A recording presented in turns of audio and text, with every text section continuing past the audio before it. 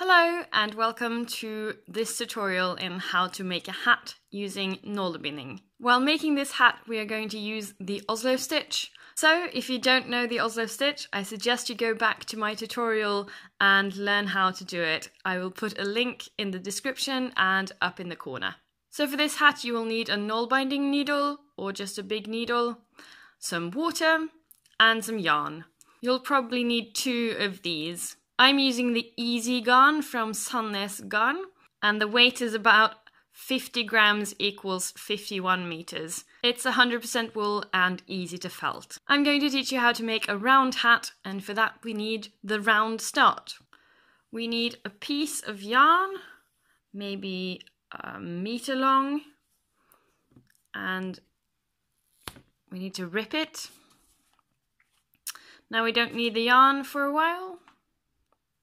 But we're going to focus on this piece. First, you want to thread your needle, like so, and then we focus on the other end of the thread. So you want to take the other end and put it in the palm of your hand, and then around your 2 first fingers and hold it with your thumb. I'll show you again. Take the opposite end of the thread to the needle, put it in the palm of your hand, around your 2 first fingers, and hold it with your thumb. Now you want to take this thread that's connected to the needle and put it over your thumb. Now we pick up the needle and put it under this loop on your index finger and then under the loop that's already on your thumb, like this. Be sure when it comes to be a loop that you keep the loop on the thumb and then tighten. If this loop around your 2 fingers have become loose, then pull the end to make it tighter, just so you feel secure. Now you want to do this again. So underneath the thread that's on your index finger, and then twist it, and under the thread that's on your thumb. Now this loop comes off the thumb, and it's the loop you use for the next stitch. So this loop under, and then under what's on the thumb. And make sure again to make a loop on your thumb below the previous loop. And you can tighten this one again. That was our first proper stitch. Now we want to make 14 more. So now we make our next stitch. Pull this off your thumb and then pick it up, go under this start loop and then under what's on your thumb. That's 2. And we need to do it 13 more times. So this loop underneath and then under what's on your thumb. And be sure to make sure that it tightens below the previous one. And the next.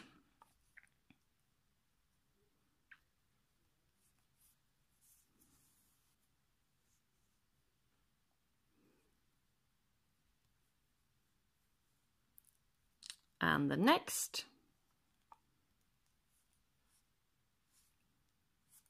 Now we can see there's something here, but we just keep on binding. So this loop underneath the start loop and then underneath what's on your thumb.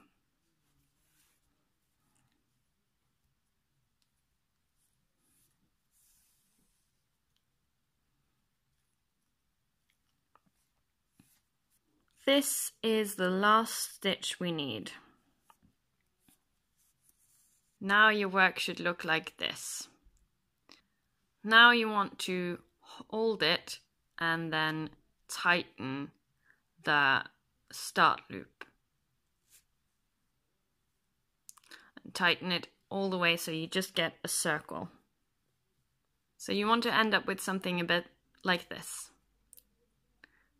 Now you want to put your work back on your thumb and continue binding on this previous row. So you want to pick up one loop from the old row and then the loop behind your thumb and then twist the whole thing and push it under by your thumb. This row you want to add 1 stitch for each of the old stitches. So we want to make another with the same loop that we just used, and then the loop behind our thumb and under.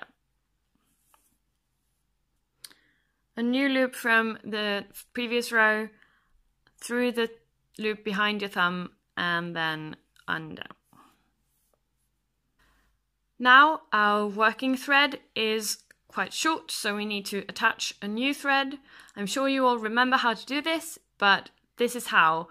You make both ends fluffy, then you twist them together like so. Add some water and felt. And be sure to felt above and below the join so that it's smooth.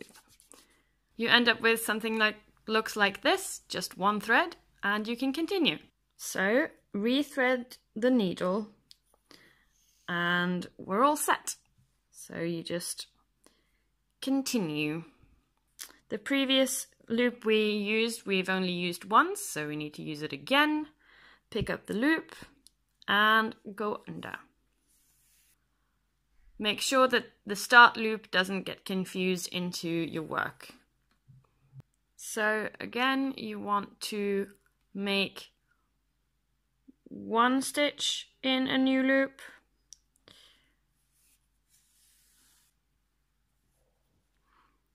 and a second one. And you want to do this all the way around.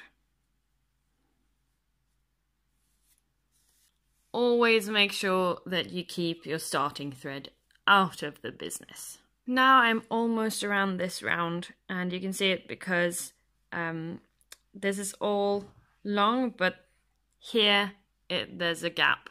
So this is the last stitch in the round. And we're going to put 2 stitches in this one loop. Again, making sure that the start thread isn't bothering you. 1 and 2.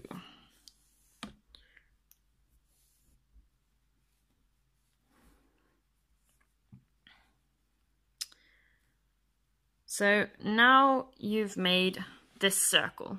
Sometimes it doesn't quite lie flat and it's a bit like wobbly, and that's nothing to worry about, and it won't affect the shape of the hat. This next round we want to increase with 1 stitch for every second stitch. So that means we put 2 stitches in this one and then 1 stitch in this one, and 2 and 1 and 2 and 1. So 1 stitch in this loop and a second one in this loop. Then we put 1 stitch in the next one.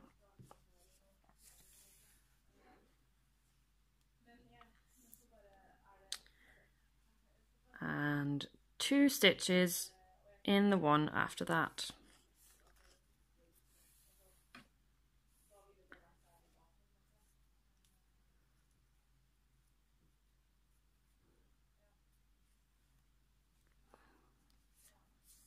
As you can see, I vary between pulling the loop off my thumb before I start the stitch and pulling the loop off my thumb while I'm doing the stitch with my needle. It's really up to you and what you feel comfortable doing, and I switch because sometimes it feels more natural to put it off first and sometimes it feels more natural to pick it up with my needle. So now you have a fair beginning of a hat.